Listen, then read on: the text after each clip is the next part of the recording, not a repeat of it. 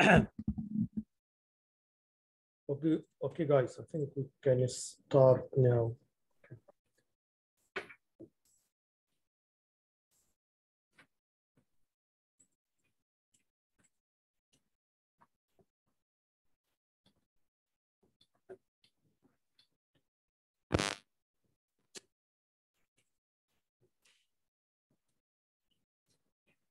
Okay, good afternoon, everybody. Let's start. So as you know, the midterm is going to be, or test one, actually, to be more accurate, because we're going to have two tests in this course. So test one is going to be on Thursday during the lab session. And actually, the test will be close to the quizzes. So I'm not going to ask you to write a big program in this test. I'm going to do it later in this course, but not in this test. So in this test, I just want to test you in the instructions and your understanding to the course in general. So it's going to be like short questions similar to the quizzes. It's not like labs. I'm going to ask you to write a big program. I will do that in the future. So now, hopefully today, I'm about to finish chapter 2, and then we're going to start from chapter 3.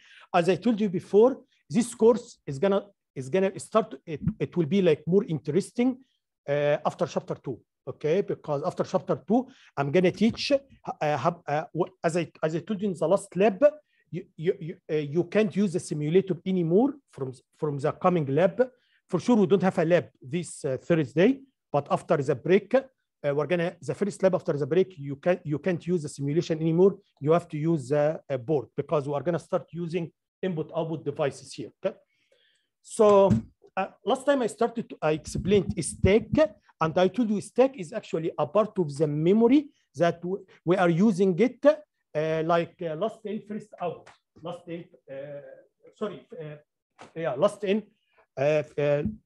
in first output storage memory. Okay. And I told you the way you are gonna read or write is gonna be different from what we did before. Before, we used memory before, right? So in this course, we used memory. But the way we used memory, it was something like that. Load A, location 10. Store A, store A in location 7,000 or whatever. So what we did so far, it was like random access. You can read any location. You can write to any location. Stack is a completely different idea. In stack, as I told you, the stack should grow from here. From 4,000, it's going to grow up this way. And I told you in stack, I'm not going to use the word read or write, because usually we use the word push. If you want to write, we call it push to the stack. If you want to read, we call it you pull from the stack. Okay. And I told you, in order to implement the stack, we need a special register. We call it stack pointer. So the stack pointer should point at the top of the stack. Okay. So that at any time, if you want to write, you have to write at the top. If you want to read, you have to read at the top. So you are going to write or read from a certain point from a certain location. This location is pointed by the stack pointer. So anyway, I explained all of that. Also, last time I explained what push instructions we have, what pull instruction we have. Okay. Also, I explained before how can we use the stack. Okay. I told you if you want to use the register X for something, is that okay? But register X is storing a pointer, an address. So all what you have to do, you have to store it somewhere, right? And then you can use register X, and then when you need it, you can get it back, okay? And somewhere, what do you mean by somewhere now? I mean stack. You can push it to the stack, okay, to store this value in a stack, and then use it, and then pull it from the stack, okay? So usually we are gonna do something like that. Also, I told you when you have like functions, when you have like functions, something like that, I'm going to use also push and pull this way. So inside this function, I'm going to use register A and register X. Is that okay, guys? However, I have to keep the original value. So I'm going to push A, push X, as you see here. And then I'm going to pull X, pull A. Okay. So here I'm going to save the original value. And then I'm going to use A and X. And then I'm going to get the original value back. Why you did that?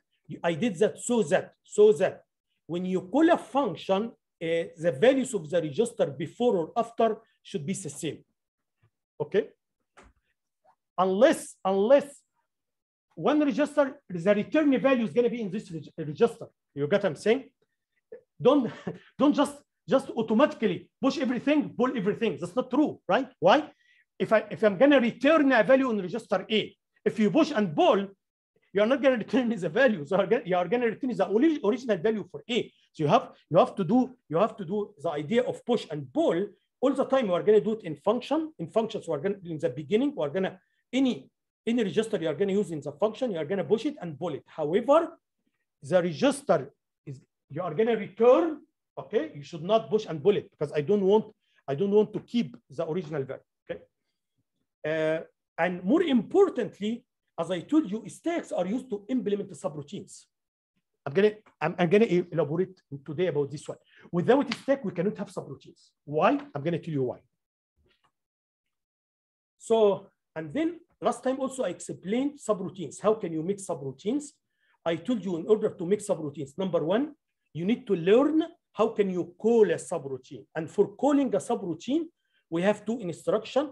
PSR, branch subroutine, and then you have to write the name of the subroutine, or you can say JSR, jump subroutine, and then you can write the name of the subroutine. This version is short, this version is long. So my advice to you, just all the time you can use just jump subroutine. That's it, just make it easy. So all the time you can just use this one. So using this instruction, this how can you call a subroutine? Is that okay? Don't be confused. In C language, you didn't need to use an instruction to call a subroutine, right? But it's not a C language. Here you have to use an instruction JSR to call a subroutine. Okay, jump subroutine. Also, how can you return from a subroutine? So this is somehow similar to the instruction return in C language. Remember, in C language you had something we call it return. Okay, so here actually at the very end of the subroutine you have to write an instruction here called RTS. So this instruction, it does not need any operands here. This is inherent. So what happens, as you see here, guys, in this very simple example, I created a subroutine. It's called keypad, as you see here, okay? And then at the very end, I'm gonna write RTS, return a subroutine. So what's gonna happen, guys, once I come here, so this instruction, it's gonna jump to here, come to here, execute the subroutine, and then this one is gonna bring me back to here, okay? So this instruction, you are calling the function. So what is going to happen here? I'm going to come to true, execute it, and this instruction RTS is going to be back to. Is that okay? So again, so very simple.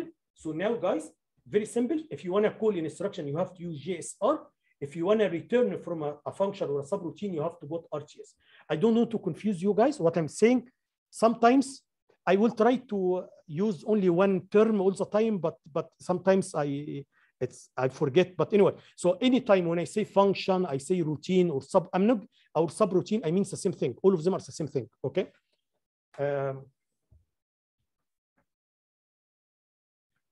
Now this is how your program should be, guys. After you with functions, this is how your program will be. This program, your program will be very similar to C language. In C language, you have a function, you call it a main, right? A main function. Okay, I'm gonna call it main program. Okay, so we have here one part. I'm gonna call it the main function, and then you have a bunch of subroutines, number of subroutines. Every subroutine you have to end it with RTS, as you see here. Okay, guys. One more very important thing, guys. Here again, this one is the assembly is very basic programming language. Okay, it's different from the C language. Okay, in C language, when you say main and you put braces here this way, what's going to happen once you come here? So it can understand this is the end of the program. If you have a function here, if you have any function here, it's not going to continue this way, right? Because it's going to, this braces means this is the end of the program, okay? Or this is the end of the main function. However, this is not the case here. This is not the case, okay? So what's going to happen is that if you put here some code, guys, I'm going to come here and then it's going to continue, okay? It's going to continue for sure. For sure, this is mistake. It shouldn't be this way. That's why from now on, this is how we are going to do the main function. Usually the main or the main program. Usually the main program we're going to create like infinite loop, like this way, so that every time I come here, I go back. Okay, so infinite loop. Okay, and then if you want to call, yes, you can call and come back. Yes, you can do that. Okay, but you have to put a limit here. It shouldn't go this way until you call, unless you call. It's a different story. You get what I'm saying? So we're gonna do something like that all the time, especially if you are like, that's what we're gonna do actually in the coming 2 labs, especially if you have one program and you want to keep doing it. So I'm doing a certain operation. I am monitoring a liquid level, and then I have to take action, whatever. So I have a certain test, and I have to keep doing it. It's not only one time. I have to keep doing it. Okay. So at any time when I press the button, you have to turn the buzzer on. So that's why I need infinite loop in this case. Anyway, you will understand it better in the coming chapter. Or if you want to do it only one time, so you have to freeze it here. So you have to create branch here. So it's gonna keep branching here. Okay, so that it shouldn't go all the way here. Okay, any question, guys? Is that clear? That's what we're gonna do all the time. But actually, most of the time it's gonna be something like that, because when you have a program, you want to keep doing it. So, for example, if you have a security system, the security system, you're not gonna run it one time. You have to keep doing it, right? As we will do in chapter 3. Okay. Now, in this interesting slide, okay, I'm gonna tell you. So I just explained it here. I told you guys, once I come to this instruction has to branch to here. Once I come to here, this one has to bring me back to here. But I didn't give you details. I didn't tell you how this is gonna work. How RTS is gonna know which location it has to go back. I didn't explain that. I didn't give you much details. Now I'm gonna give you details. Okay. By the way, from what I explained before, okay, let me show the details here. So here, I just want to explain to you how the call is going to happen, how the return is going to happen. Because here, you will understand why we need a stack. Without a stack, we cannot make functions. You got what I'm saying? But because the stack is going to help us right now. Okay, you will see how. Look here, guys. As I assume, we have an instruction like this one, jump addition. Okay, so you jump subroutine addition. So this one, you are calling a subroutine. This subroutine is called addition, as you see here. And this subroutine, I end it with RTS. Okay, so you are calling a subroutine. Okay, as I told you before, assume this instruction at location 4007, any number, but just to understand the concept. Okay, to understand the idea. So assuming this one at 4007. Okay, assume next instruction at location 4009. Is that okay? As I told you before, guys, when we execute this instruction, when we execute any instruction, PC is pointing at next instruction. So when we execute this instruction, actually PC is here. PC is equal 4009. That's what we did before, right?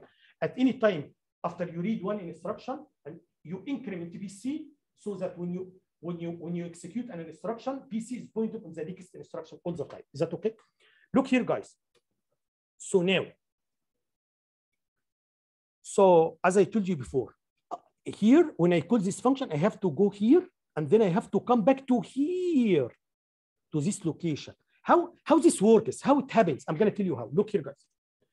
Actually, this instruction, jump subroutine, it has to do two different things. Number one, it has to jump to here. Like what? Like branch instruction. So this is similar to branch instruction. Okay. How this is done?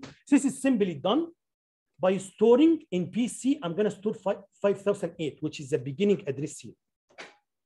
Okay. So let me say it again. When we execute this instruction, guys, PC is here. PC is pointing at next instruction. Okay. As I explained to you before, how can we do branch? Actually, the branch instruction is going to put the location where you want to go. The target location is going to put it in PC.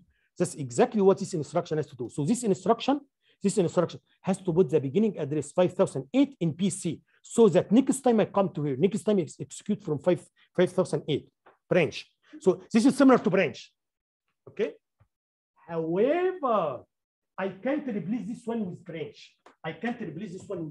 Why? Because this one is going to do something more. In addition to branch, it's going to do something more. What this one has to do, this one, guys, it has to store the return address. It has to store it somewhere. Why? Because RTS is gonna need it. Okay, RTS is gonna need it. So this instruction actually, guys, in order to execute this instruction number 1 is gonna save, is gonna store BC, and BC is pointing on the next instruction, right? So it's gonna store it somewhere, and we call it the return address. So this address here, guys, this one BC is here, BC is pointing here, and this address we call it the return address.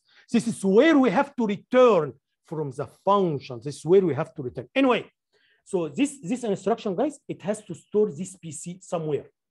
And now, what do you mean by somewhere? I mean stack. Okay, so let me make it simple. So number 1, this instruction here, guys, has to do 2 things. Number 1, has to push BC to the stack, store it in the stack. I need to keep this value. Otherwise, if you don't store this value, if you don't keep it, I don't know where I have to return. Look what I'm saying? So I'm going to keep it from the stack so that this guy, RTS here, is going to take it from the stack. Okay, anyway, you will see right now. So this instruction actually has to do 2 things. Number 1, it has to push BC to the stack. This is number 1. Number 2, it has to put the target address, okay, or the address of the function, has to put it in BC in order to jump it to. Is that okay? By the way, so this one here, this is similar to branch instruction, BRA. BRA is doing this one, but BRA is not doing this one. That's why I cannot replace this one with BRA, okay, branch. Any questions? Okay. So that is why, so once you come here, guys, very important to understand this point. Once I come to here, what should be at the top of the stack? The return address. That's why, let's read this. Always at the beginning of any subroutine, the top of the stack storing the return address. In any subroutine, in the very beginning, what is stored is in the stack is the top of the list. You didn't push, but who did the push? Jump instruction. You got what I'm saying? So if at the very beginning of any subroutine, if you look at the stack, you will find the return address is stored there. That okay? And then after you finish, after we finish, RTS is gonna pull whatever is there, is gonna put it in BC so that we can come back to here, to the return address. You got the idea? Okay, so this is how can we call, this is how can we return. Okay, so this instruction is gonna store the return address, which is the PC, it's gonna store it in the stack. Okay, we call it the return address because this is where you have to return after you execute the function. And then RTS should take this, the top of the stack, put it in BC so that you can return it back. Any questions? You understand why always at the beginning of any subroutine, the top of the stack is storing the return address? Because this is how it's done by the call, when you call. Also, for this idea to work, when we come here, when we come to RTS here, the top of the stack, it should be also the return address, because this one is going to take whatever in the whatever at the top of the stack, put it in BC. Okay.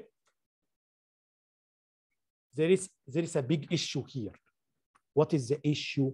I told you in the very beginning of the subroutine, the stack is storing the return address. Okay. And inside the subroutine, you can use the stack. The answer is yes, you can use the stack. However, you have to make sure when you come to RTS, the top of the stack is still 2009 or 4009, which is the return address here. How can you make sure of that? Very simple. This is this is the top of the stack. This is the return address. Is that okay? In the beginning of the subroutine, this is the return address. If you push 100 byte, you should pull 100 byte, right? So that when you go to RTS, the stack is storing the return address to return it back. What happens if you forget? Again, this machine, they don't understand anything. It doesn't know this is a return address. It doesn't know. Machine, just ones and zeros. Everything is just ones and zeros. You got what I'm saying? So if you push 100 and you pull, for example, 98, okay, RTS is going to take whatever here, put it in PC, and then it's going to go to a random place in the memory. They don't understand, right? That's why it's your fault as a programmer. Okay. So what I said now, I'm going to say it again because this is a very serious issue, guys. What I'm saying, in the beginning of any subroutine, the return address is stored on the stack. Can I use a stack inside the subroutine? For sure, you can use it, but you have to use it in a correct way. What do you mean by use it in a correct way? I mean, the number of push or the amount of data you push, you have to make sure you are going to pull the same amount of data so that when you go to RTS, what's going to be on the stack is the return address to return it to the correct place. So if you push 100, you have to pull 100. If you forget, your program is going to crash 100% because you are going to go to a random place in the memory. Okay, is that clear? Okay, so anyway, so again, guys, what I'm explaining here, I'm explaining how a stack can help us to implement a subroutine. How?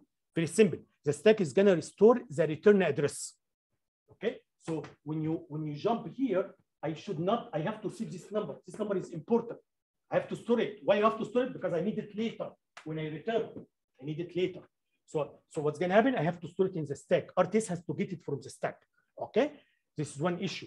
The other issue you should understand, always at the beginning of any subroutine, the top of the stack is storing the return address.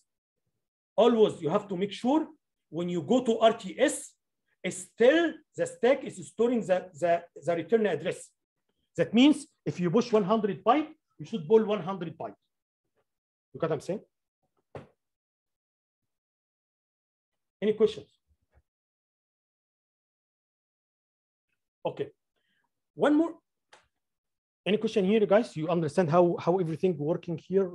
PC, how can you use the stack to store the return address? How, what mistake you can make to make your program crash? The mistake, if you push more than what you pull or you pull more than you push, okay, they are not the same, okay? So when you go to RTS, the stack is not storing the return address somewhere random place in the memory. Okay, you're not going to get an error. You are not going to get an error from Code Warrior. Code Warrior is not going to give you error.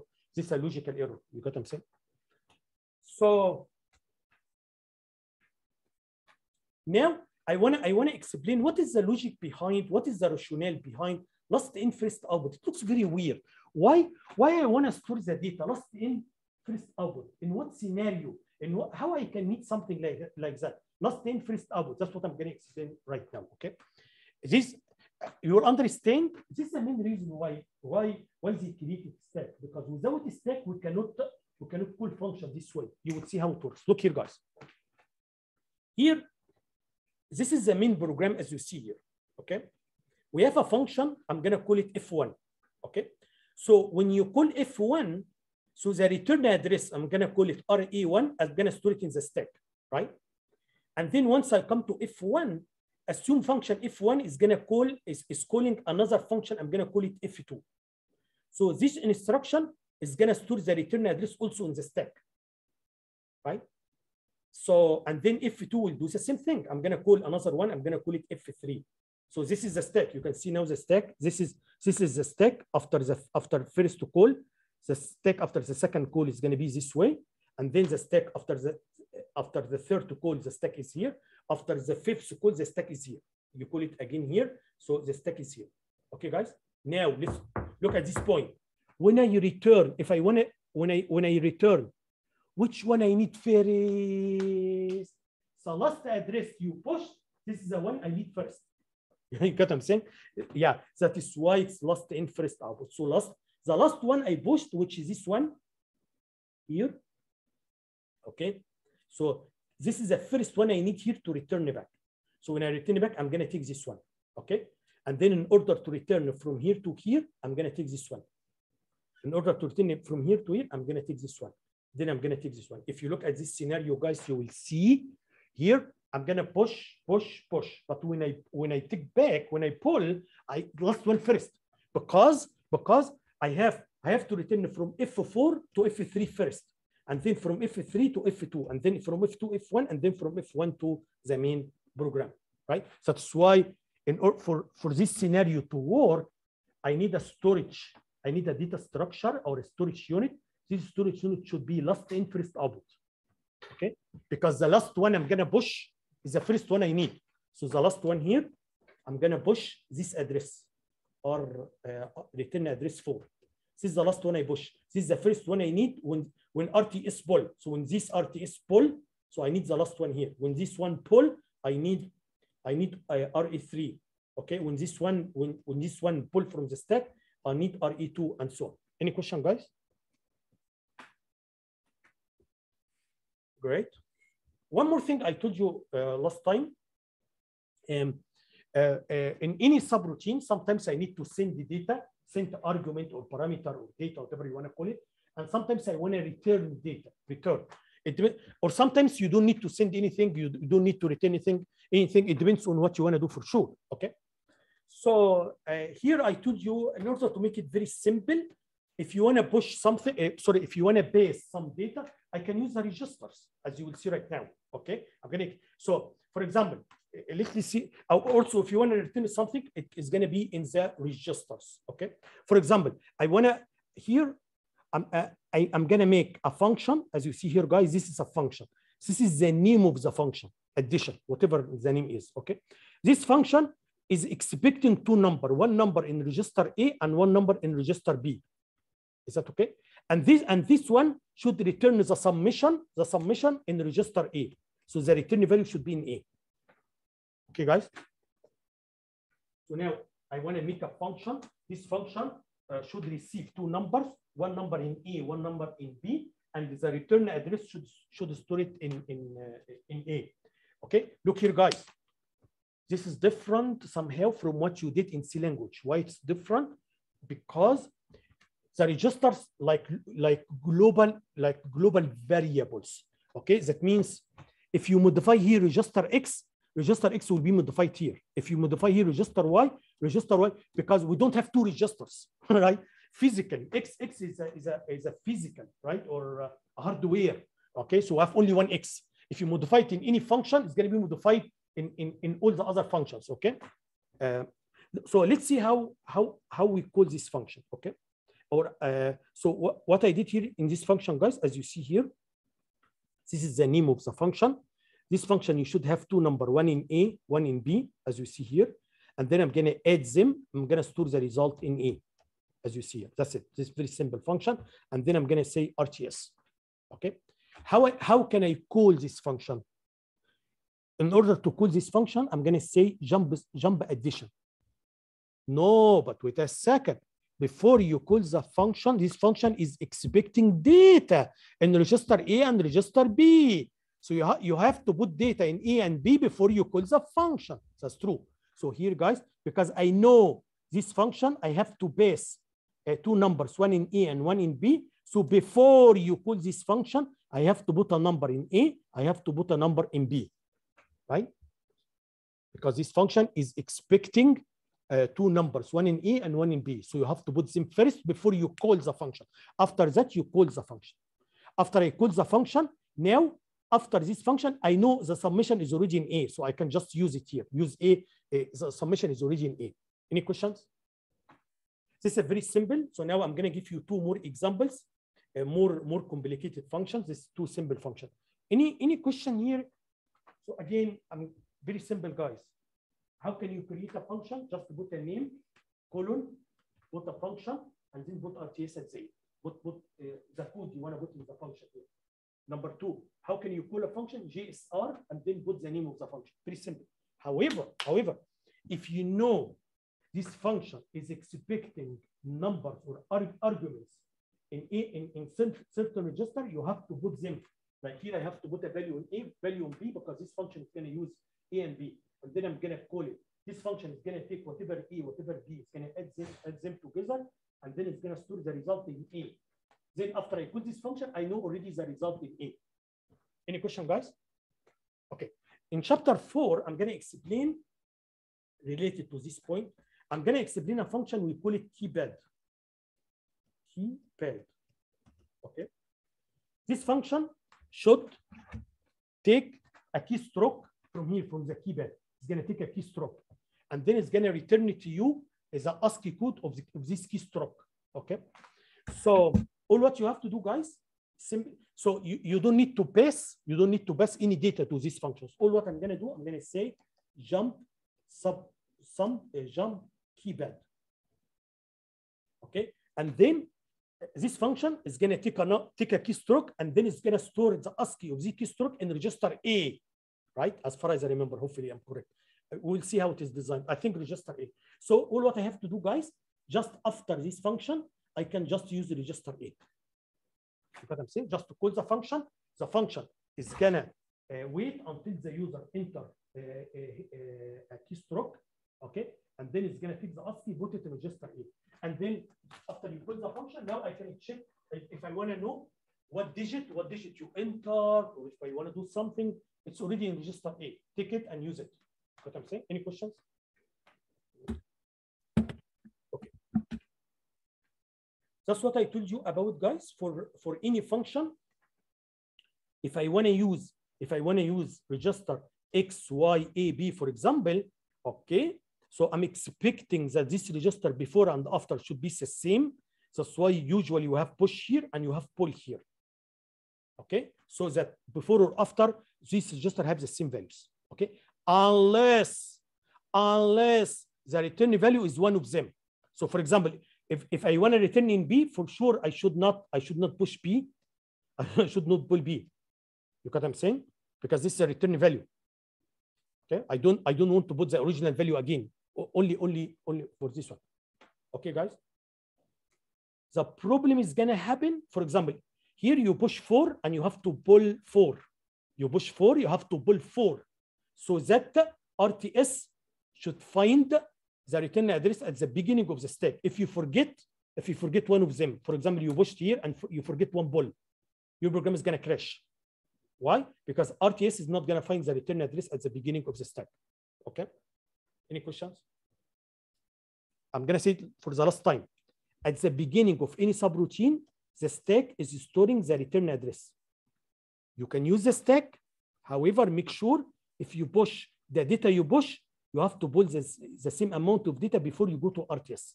So that RTS is going to take the return address, put in PC, and return it back.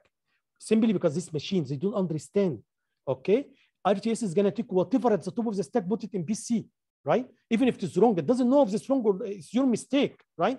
So that's why if you push, if this is the return address is here. If I push data, but when I pull, I didn't pull everything. So this one is still in the stack. RTS is gonna take this one, put it in PC. It's gonna go to a random place in the memory. Okay, your program will crash. Any questions? Great. So I have 2 more programs in order to better understand also what I. And then this will be the end of this chapter. Okay.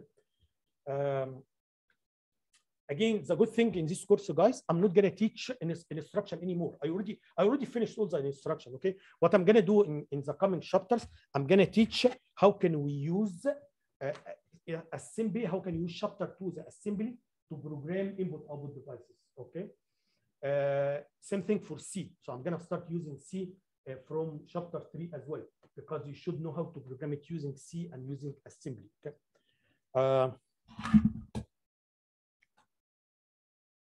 So let's now. I wanna teach like something like a concept here. We call it lookup table. So what it means lookup table? I'm gonna tell you what is the situation. The situation is, look here, guys. I want to calculate a certain function, like for example, sine, cosine, log, whatever. I want to calculate a certain function, okay? However, sometimes we have this situation. Sometimes it takes too much time to calculate sine. It takes, for example, I'm just giving you any function, okay? Sometimes it takes too much time to calculate it, okay? So in order to solve this problem, we create what solution, we call it like lookup table. The idea of the lookup table is I'm going to make a table. Table means array, guys. Table means array. Where in location 0, I'm gonna store sine of 0. In location 1, I'm going to store the result sine of 1. In location 2, I'm going to store sine of 2, and so on. So that if you want to calculate any value, you just pick it up from the table. So I can sacrifice the storage, okay, to reduce the computation. So here, yes, I'm going to take more storage because I'm going to store the results in memory. So I need more memory, but computation-wise, it's going to be much better because you are not going to calculate the sine. If you want to get sine 5, okay, you are not going to calculate it. You are going to just pick up the result from the table. We call it lookup table. Okay, guys? Same thing, we can use it for many things. Like, for example, if you need to get the ASCII, I think we're going to do some, like here, for example, here, as the same idea, we're going to do it in chapter 3. If I want to display here in the 7th segment, if I want to display a certain digit, okay, so every digit has a code, as I'm going to explain in chapter 3. So I can create like something like lookup table like this one, okay? So that this is the code for 0. So if I want to display 0, here on the 7th segment, I'm going to go to location 0. I'm going to get the code and use it. Because I'm saying something like code up, like lookup table. Okay, anyway. So now, guys, I'm gonna give you example. How can you use the lookup table? I'm gonna say it again. I just want you understand what lookup table means. Very simple, guys. It means as an example, sometimes I have a function. To calculate this function is going to take too much time. Okay, so I can pre-compute all the values you need and store them in memory. And then all what I'm going to do, if I need sine 10, go to location 10, get it from 10. That's it. Okay, so now I'm going to choose the code. How can we do it? Okay. So here, what I want to do, guys, here is I'm going to create a lookup table, as you see here, lookup table. In this lookup table, I want to store the square value. Okay, for sure, the square does not need to make a lookup table. It's very simple, but just to understand why, how can we use lookup tables? Okay, so look how I'm going to make it, guys. So register x is pointing at the first location in the table. Table means array, guys. Okay. So the way I'm going to do it is, in location x plus 0, I'm going to store the square of 0, which is 0. In the location x plus 1, I'm going to store the square of 1, which is 1. In the location x plus 2, I'm going to store the square of 2, which is 4. X plus 3, I'm going to store the square of 3, which is 9. Look, the last one should be here because here this is array of bytes. So the max, because it's array of bytes, the maximum number you can have 15, because 15 square is 225. A square of 16 needs more than a byte. Okay, so that's why if you want to make a lookup table and this table has bytes, okay, you can only store the squares numbers from 0 to 15. Is that okay, guys? So yes, so I already did the calculations. And I store the result here. Is that okay? So now I already have the table. I'm going to put the table. Now I want to use the table. I want to use it.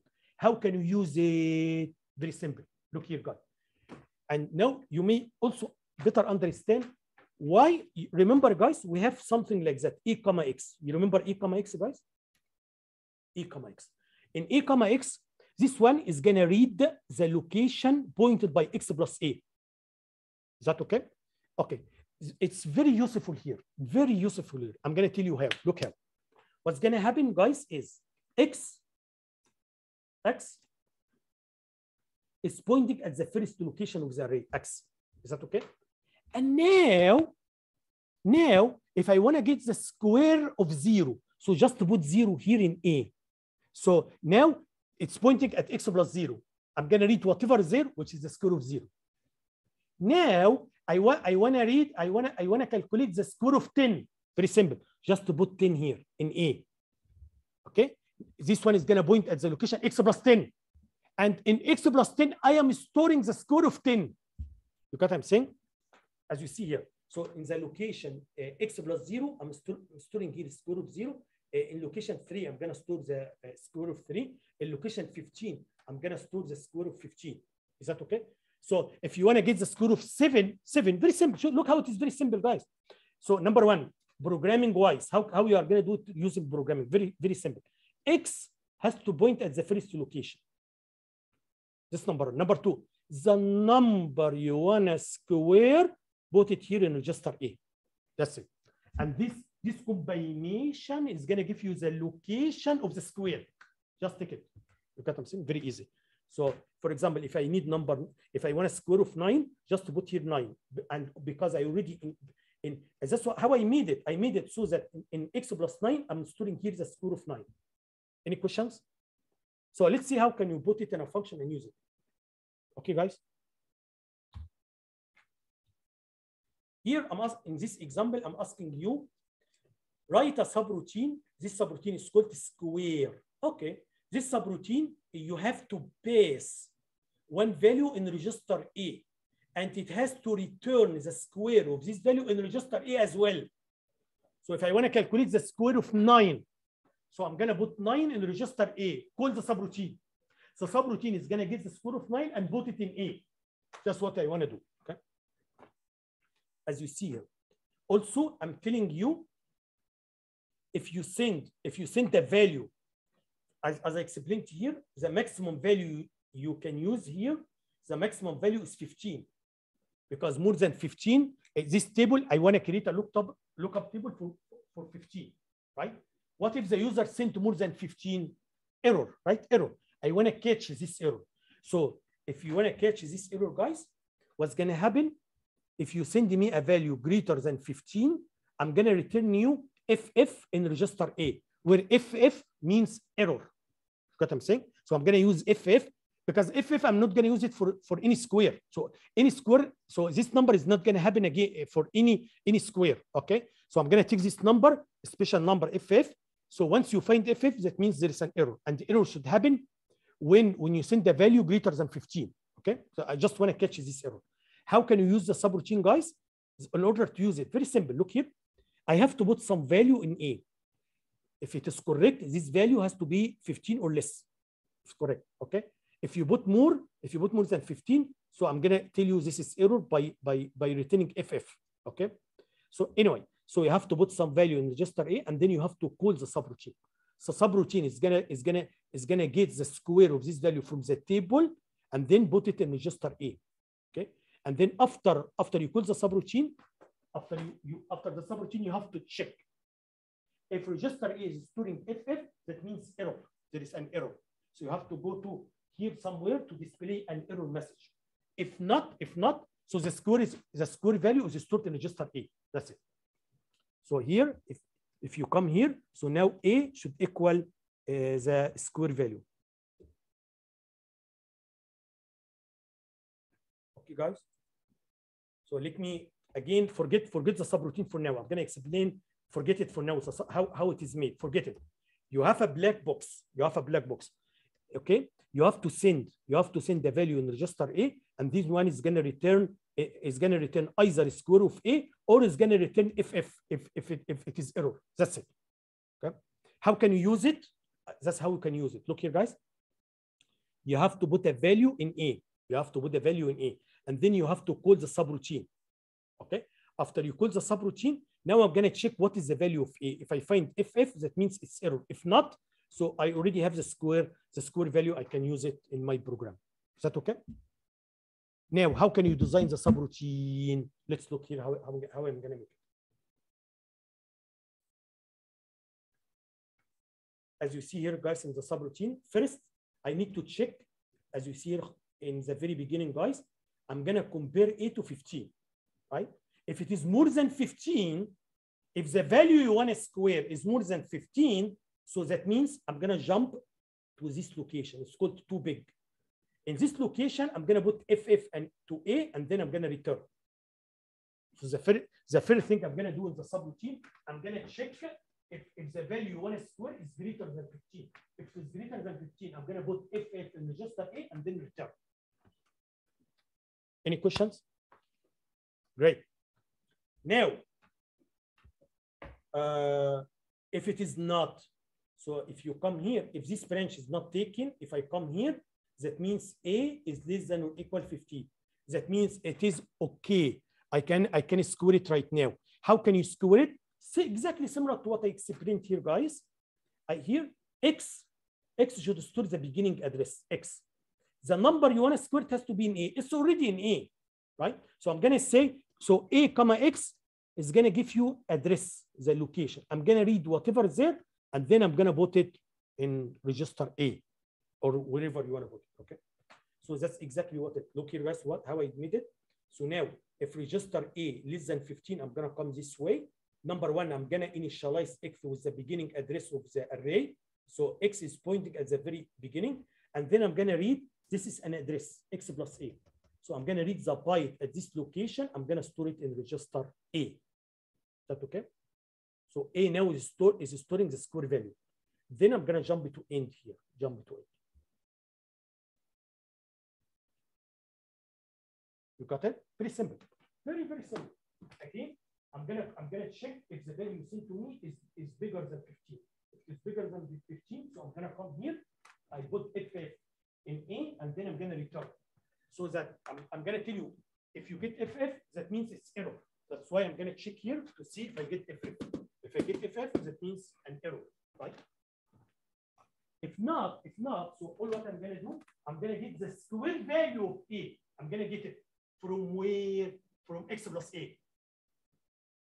But x has to point at the first location. Then x plus A is going to give. I made the table this way. I made the table so that in the location x plus A, I'm storing the square of A.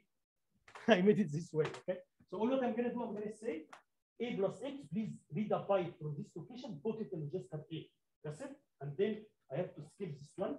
Then I return. Okay. Any questions? The last thing I want to teach here, guys, is you can see here I push X. Let me remove this one first. You see here, guys, because I'm gonna modify register X. I'm gonna modify register X.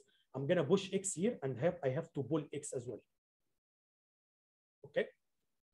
As I told you, so that before you call the subroutine or after you call the subroutine, X will have the same value. Okay. Very important. Why it's very important? Because if X is storing, for example, a pointer, in the main program, I don't want this subroutine to mess up with the main program. You got what I'm saying? So if this one is storing a pointer, so I need this value. So you will have the same value. So still I can use register X here, okay, but still the initial value of first storing, then I'm gonna get it back before I go to practice. Any questions? Right. Okay, guys, any questions? Let's have one more example, and this will be the end of this chapter, guys. Here, I have write a subroutine that returns FF if two strings are identical. Otherwise, it returns 0, 0. Okay. So now I want to make a subroutine. This subroutine, I'm gonna pass two strings, two message or string, two strings to the subroutine. So subroutine has to check if they are identical or not. And then it has to tell me if they are identical or not. How is going to tell you? It's going to tell me by returning either 0, 0, if 0, 0, FF if they are identical, or 0, 0 if they are not identical. You got what I'm saying? Okay. How it's going to return? Okay, I can use register or I can use memory location. For some reason here, I decided to use a memory location 1200. Okay, for some reason you can use a register, whatever. This is a design. Okay, and okay. So now the question. So this is how it is going to return. So the return value, which is either identical or not identical. Okay, either 0, 0 or FF. Okay, this value is going to be in this memory location. Okay. This is now the question is how I can pass two strings, how I can pass them. Okay, I told you all what you have to do, guys. You have to put the beginning address of string 1 in register X. You have to put the beginning address of string 2 in Y. Okay, and don't tell me how big is the string. Just to put a delimiter here. Okay, guys. So all what I need from you give me the beginning address of string 1 and the beginning address of string 2. And then I'm going to read the string, the two strings, okay? And then after that, I'm going to check if they are identical or not. Is that okay? And there is a delimiter here at the end. Let's see how, any question, you understand it? Any questions? Okay, let's see how can we do it. And so now I want to explain, guys, number one, two important things here, guys, very important. Number one, how can you use a subroutine? If I tell you this subroutine is working this way, how can you use it? Very important, because that's what we are going to do in chapter 3. In chapter 3, I'm going to give you many subroutines, and then I programmed them. I'm going to give, for sure, I'm going to explain them, but you can just, you don't need to write them in your program. You can just use them. You know what I'm saying? So for example, if you want to read the keypad, you don't need to write it again. I'm going to teach you the subroutine enough, and we're going to put it in a file, and then you can include this file in your program and just use the subroutines. Okay, so that's why you should know, given a subroutine, if I give you a subroutine, how can you use it? This one thing. The other thing also, you should know how can you make the subroutine by yourself. Okay, so let's think about this one. Number one, I told you guys I have a subroutine. This subroutine is called a check strings. Okay. Also, I told you this subroutine is expecting X and Y. The beginning address of the first string in X, the beginning address of the second string in Y, and then it has to return either 00 or FF in the memory location 1200. Is that okay? So how, if this is the case, how I can use it? Okay, look here. This is how you can use it. Okay, this is how I call the subroutine. Jump subroutine check strings. Okay, that's how I call it, right? However, before you call it, you have to put the data in X and Y, right? Because this one is expecting the two addresses. So here I created two strings, as you see here, guys. I created two strings, and I put a delimiter here at the end of each one. Okay, and then now, before you call the subroutine, I'm gonna put the beginning address of string 1 in X. I'm gonna put the beginning address of string 2 in Y. And then after that, I'm gonna call the subroutine. Okay. Then the subroutine is gonna check, then it's gonna return 00 or FF. Okay. That's why after you call the subroutine, I need to check this memory location to see if it is 00 or FF. Right? So this is the steps, guys. Number one, you have to set the argument. The argument you have to base. You have to set the argument. Number two, you have to call. Number three, you have to check the return. Okay, this how can we call? How can you use a function, right? Any questions? Okay, yeah, sure. What happens if you go beyond what? You should not. If it is programmed correctly, okay, you should not go beyond it. Okay, because once I find the delimiter, I'm going to leave. I'm not going to continue. Okay, maybe your question is, what happens if you forget to put the delimiter? I'm going to design the function. Start from here, read until you hit the delimiter. Okay, so what happens if you forget the delimiter?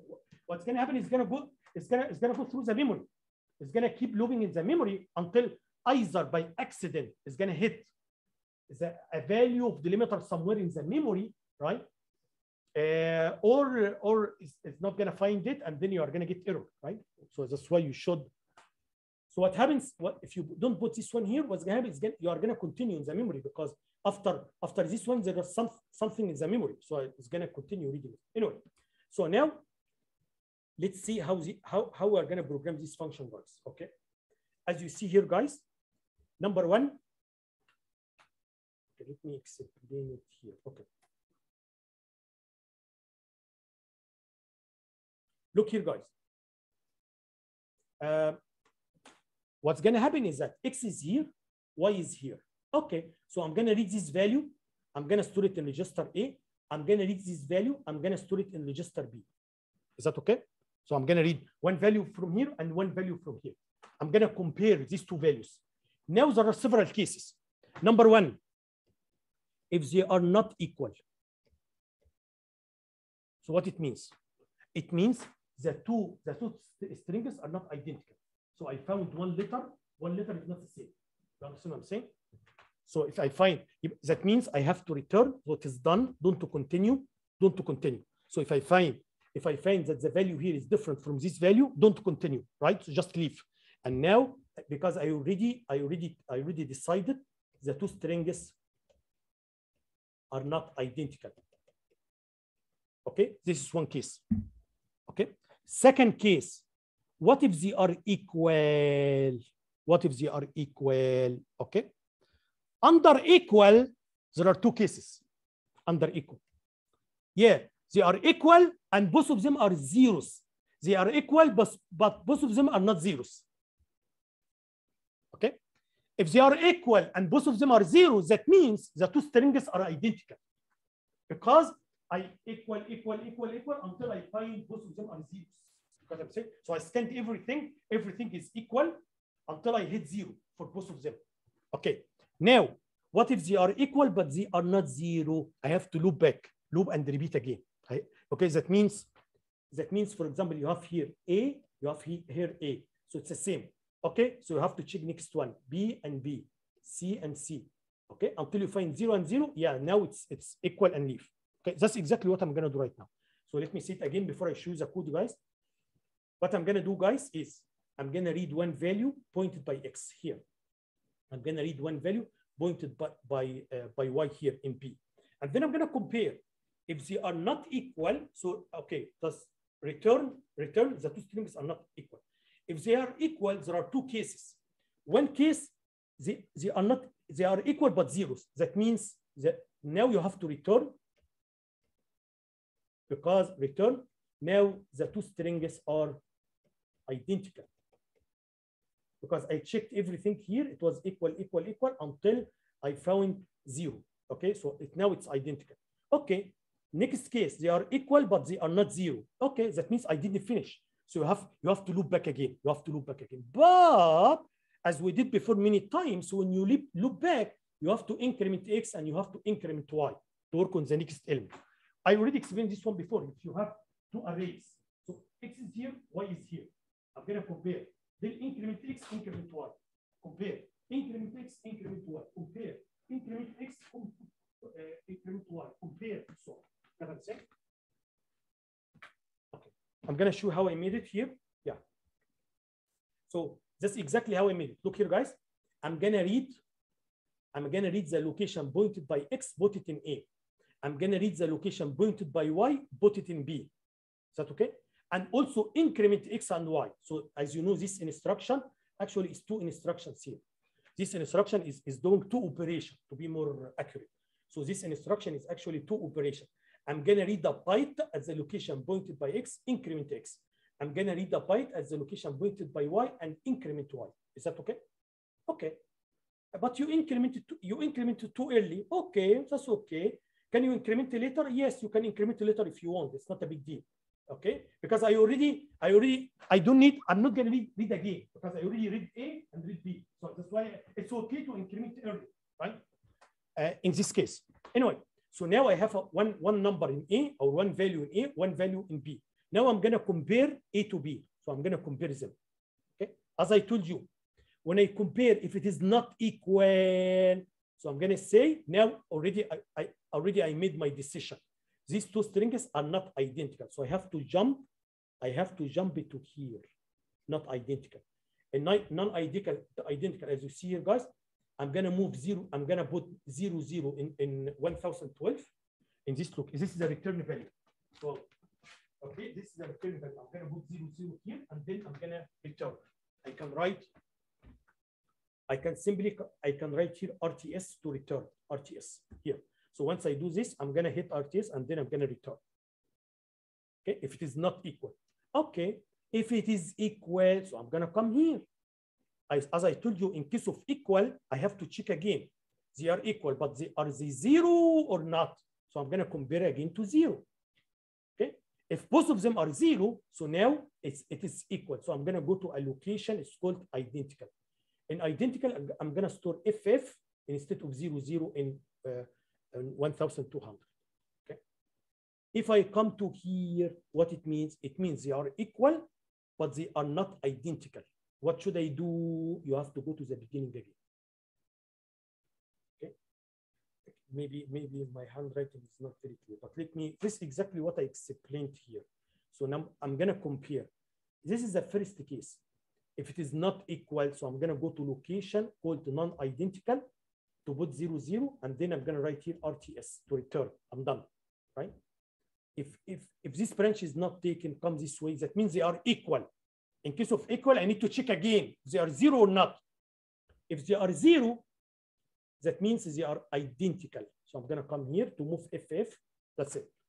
If not, if I come here, that means they are equal, but I didn't. That means these two elements are equal, but I didn't reach to the delimiter yet. So you have to keep doing it. Okay. So I have to go to the beginning again to get a new value and repeat again. Any questions?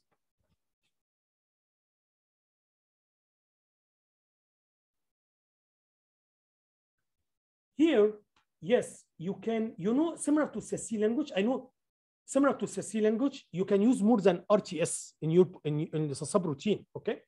So for example, I can say here, once you put 0, 0, just to come here, RTS, and that's it, okay?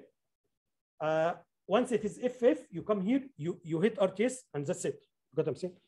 Some students may not like it, may not understand it, maybe it's a little bit confusing.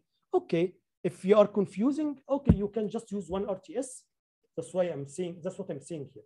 You can just use one RTS, and then once you come here, you have to skip this one to go to RTS to return. Okay, if you are confused about using more than one RTS. But in C language, this is similar to C language. You can use more than RTS. Any questions, guys? Okay. Now,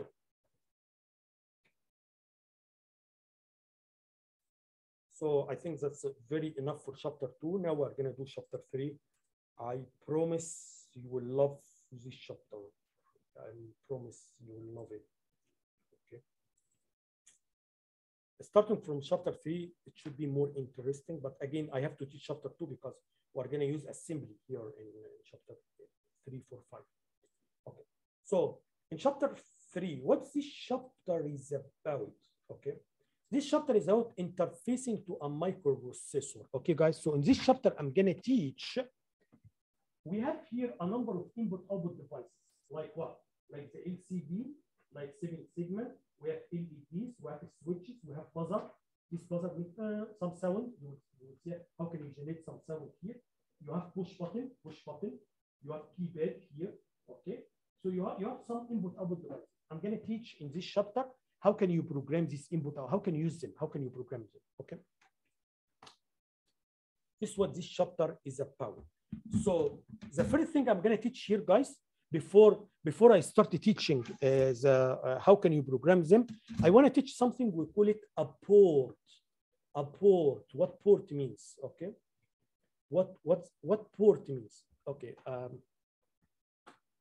Similar to your laptop, similar to the computer, guys. If you want to connect your mouse, you have to connect it to USB. USB is a port. Okay. So any input-output device, it has to be connected to a port. Okay. So I want to explain what port means. Okay. And then how we can use it. Okay.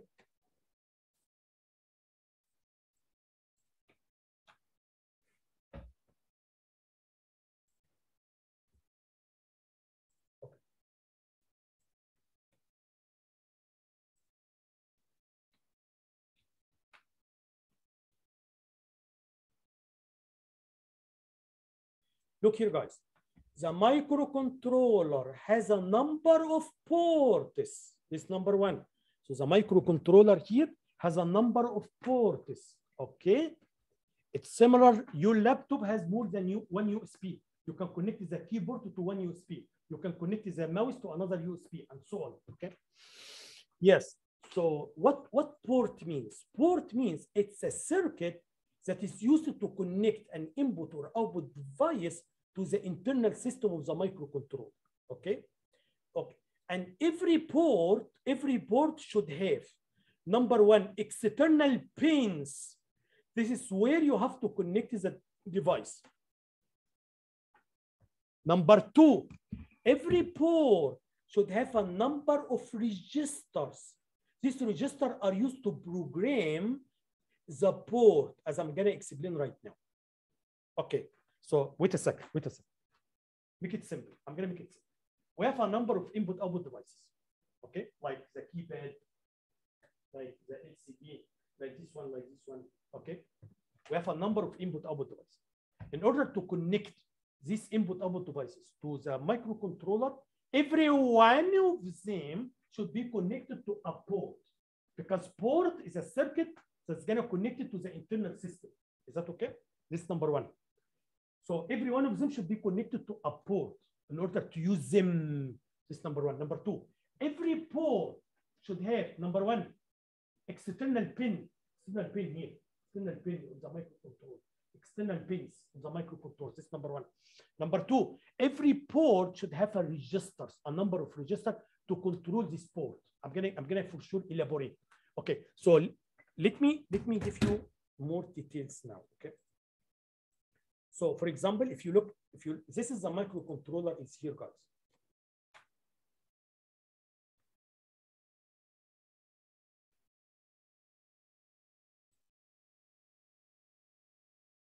Okay, this is our microcontroller. As you see here, guys, we have port H. Can you see port H here? This is the name of the ports we have. We have port H. How many pins we have on port H? So as you see here, guys, port H. In port H, this one is port H. We have, where is it? Yeah, this one as well here. So port H has eight pins, as you see here.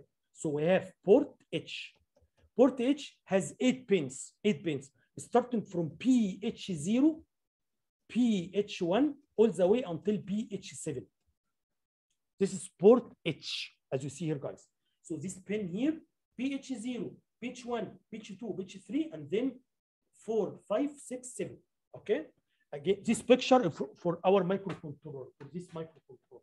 Every port has a pin, external pins. Okay. So port H, we have 8 pins on port H. The pins are here. Okay. And as I'm going to explain in this chapter, in port H, we connected the switches. Can you see the switches here?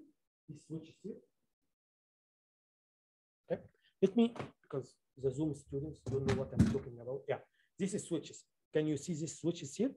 Yeah, so these switches here are internally connected to board. This board, the Dragon board, okay, it's gonna hardwire this one. It's hardwired to port H.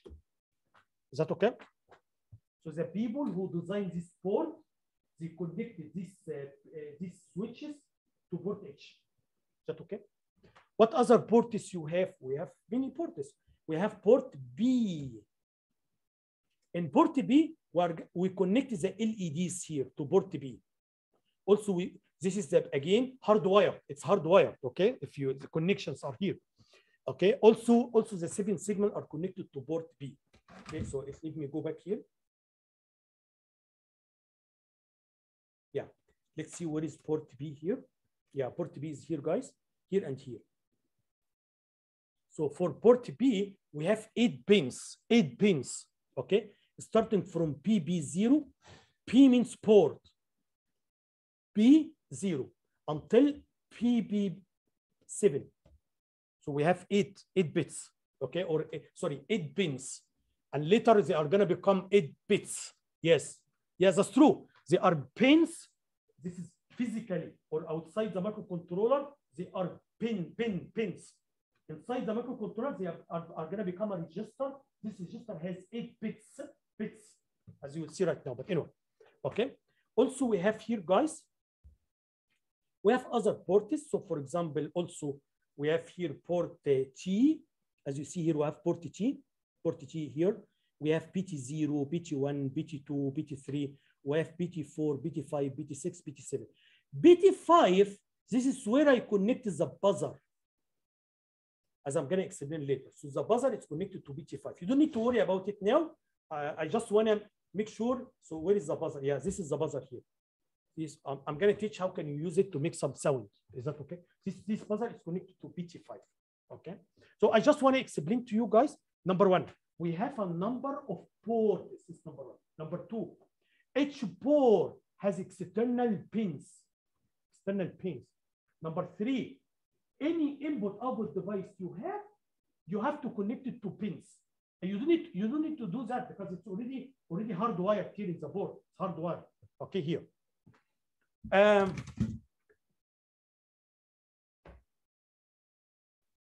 Anyway, so I'm gonna, that's all the ports we have, as you see here, guys. So I'm gonna explain them. As you see here, yeah, I want to tell you something. How can you tell if this device is input or output? Tell me a simple way to do it. I'm gonna tell you the simple way. Look here, guys.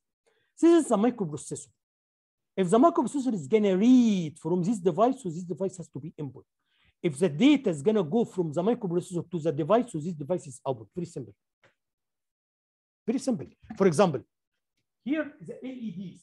This is output because the microcontroller is gonna write to the LEDs, not gonna read from the LEDs, right? From the switches, this is input because microcontroller is gonna read the switches. Okay. Anyway, so now we agree. Now I want to give you. We agree on several things now. Okay. Number one.